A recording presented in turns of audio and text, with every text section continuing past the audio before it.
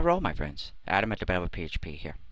And here we have the third and final part of Discover the Magic of Dynamic XML PHP files, which are PHP extension type files that render out and spit out perfect XML for all of your XML driven applications. And in this final part, part 3, we're going to create MySQL database information XML files. And if you go to Develop PHP, you'll see I already have a tutorial on how to do this for RSS feeds, which are XML based. And I've had this one here for a long time, since 2008.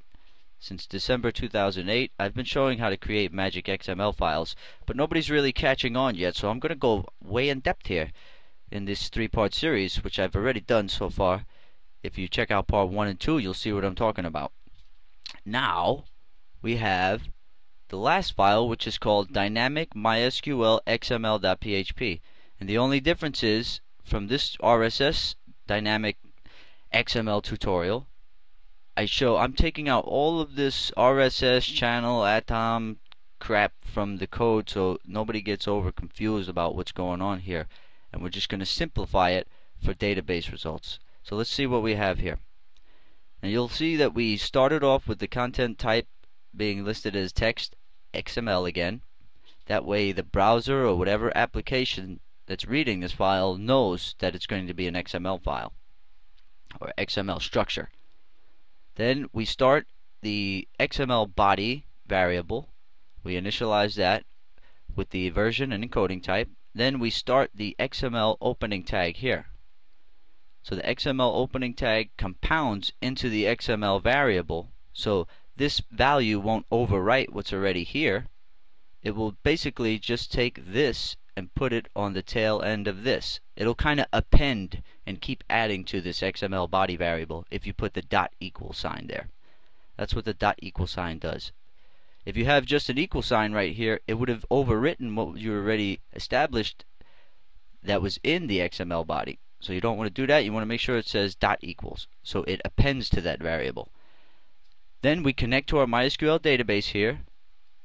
You use your database host name, your database username, your database password, and then the actual database name right there. So you put in those 4 pieces of data regarding your MySQL database, and the script will run for you.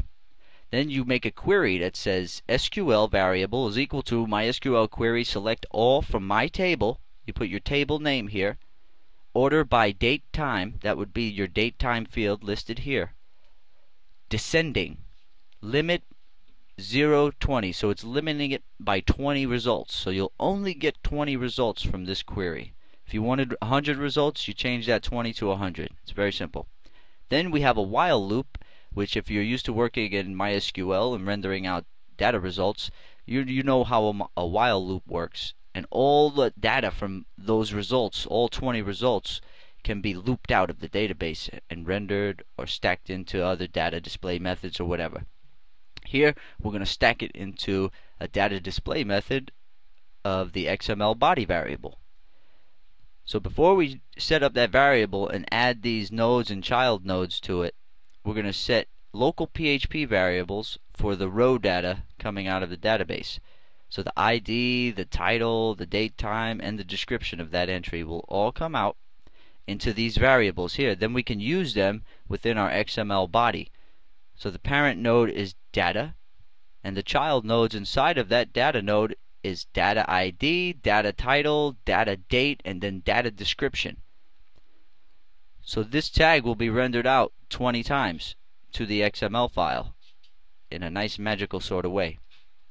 Then you simply close your MySQL, well, you end the while loop, and then you close the MySQL connection, and then the XML body finally gets one more piece appended to it, which is the closing XML tag. After you render out all the nodes, you want to close up that the main XML tag, and then you just echo out XML body when needed.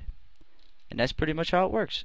And do not fear, I'm going to have each one of these scripts for lessons 1, 2, and 3 available for you guys to just copy and paste. I'm going to have the link to where you can go and grab all this scripting from Develop PHP. I'm going to put links in the YouTube video description area. I think the new description area is right under the videos now.